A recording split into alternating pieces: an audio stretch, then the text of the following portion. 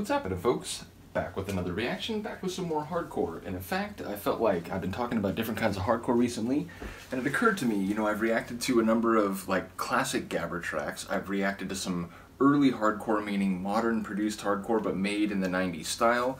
And I've reacted recently to some like mainstream or like modern hardcore. But one of the styles I haven't reacted to is a style that goes way back for me. When I first got into hardcore, one of the things that attracted me to the genre is that there were a number of tunes that sampled hip-hop tracks and even had like syncopated hip-hop beats in the middle of a hardcore track. And again, labels like Industrial Strength and some others, you know, I was able to find that kind of material. So that type of hip-hop, or that type of hip-hop, that type of hardcore, which samples hip-hop, has always been one of my main flavors of hardcore that I'm interested in. And ultimately, I've heard a number of people say that they think the two genres just blend together really well, and I think a number of producers are very much of that opinion as well. I mentioned, what reaction was it? I forget what reaction it was, but I mentioned Hellfish before. Julian Cobb goes by, I think, a few different names, but Hellfish, I think, is the most famous. I don't know if he ran Death Chant. I think he did. I think he was the one behind Death Chant, but that was, you know, that was the label that I first learned of him from. Now this, I think, is a label from his collaborator here, DJ Akira. This is a Hellfish and Akira record, and it's on Fish and Rice Records. I do love the little, you know, cartoonish logo. But yeah, like I said, this isn't, you know, early hardcore Gabber style. This isn't mainstream, like, modern hardcore. This is like hip-hop, head-smashing, head-banging, you know, proper muck-raking hardcore. So yeah, be prepared. But like I said, I'm into a few different styles of hardcore, and it occurred to me I hadn't really done a track that like is really down this avenue, and this would be a good example. Ignore the Painbringer sleeve. This comes from a different record, but Painbringer Music is another cool hardcore label. So I'm trying to think. I think I did react to Lockjaw's Come As One EP, at least a couple of the tracks, and that is a Painbringer Music record. In any case, let's get back to this one. We're going to listen to the 16, and it's, like I said, by Hellfish and Akira, and it samples a hip-hop track. I don't know what hip-hop track it's from. It sounds like a more modern hip-hop track. It doesn't sound like a 90s tune. It sounds like a more recent hip-hop track, but I could be wrong there. Either way, let's get it. This is Hellfish and Akira. The tune is the 16, and it's on Fish and Rice Records, #1. Wait till you see this.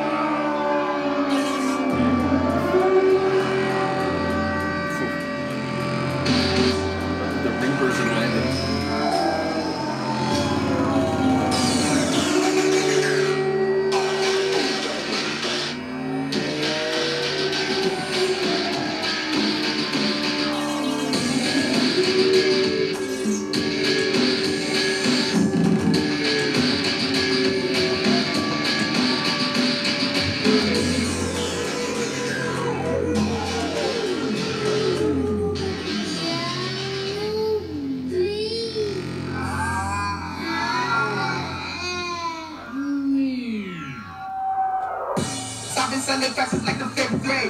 Really never made no difference what the shit made. Cha-cha told me flip them packs and how to maintain.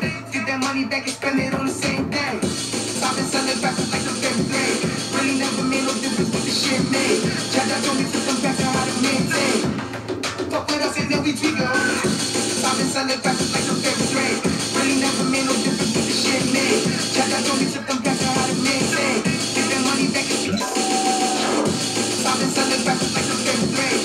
Really never made no difference what the shit made. Cha-cha told me to come back to how to maintain. I've been selling fast like the 5th grade. Really never made no difference what the shit made. Cha-cha told me to come back to how to maintain. Get that money back and spend it on the same thing. I've been selling fast like the 5th grade. Really never made no difference what the shit made. Get that money back and get that money back.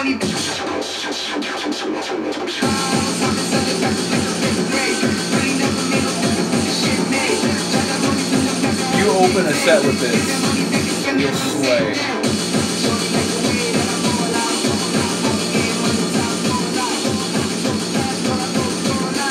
Shorty love the way that I force out.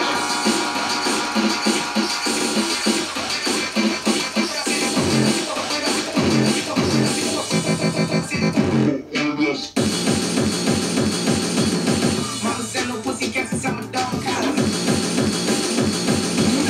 That's what got my daddy locked up in the dog pile.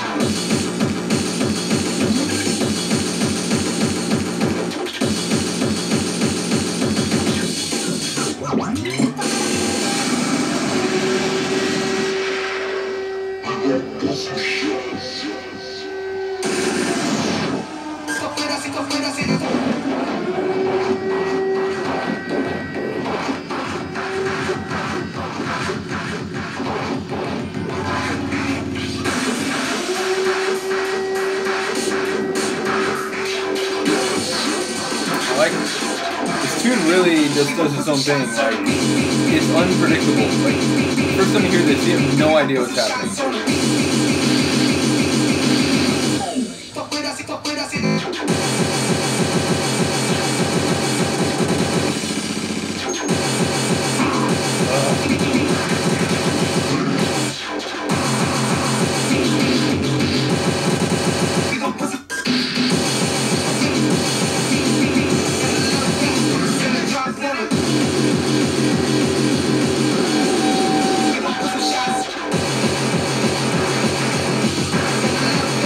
That line, we're gonna put some shots on it.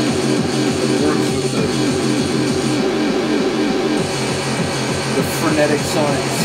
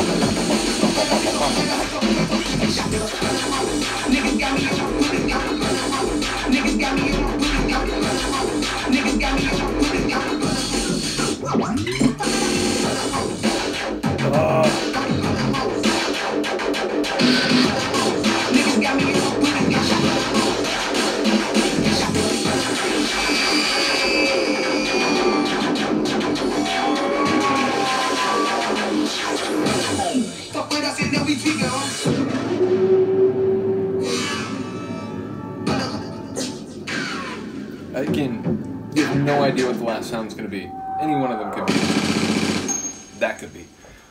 Like I said, it's a really cool tune. It's a smashing hardcore track. It's definitely a hardcore track that, you know, it's for people who are into hardcore. It's not, if I were to introduce someone to hardcore, that is not the first track I would play them, and even less so the track on the other side, Portland Street Blues. Look the hell out.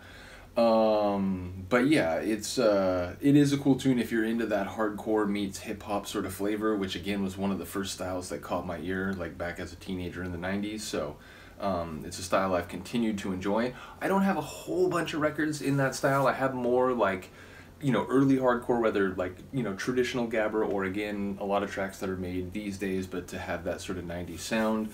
I do have some mainstream hardcore. I have a few records in that style. I wish I had more Death Chan. I mentioned Death Chan. It's a really cool label. There's a track, The Ripper. I'm trying to remember. It's like Technological Terror Crew, I think is the name they use. It's Julian Cobb and I think one or two other people. That track is an absolute killer, and one that I remember like way back in the day. It was on like a compilation or like a mix CD that I had. It was like a hardcore mix CD.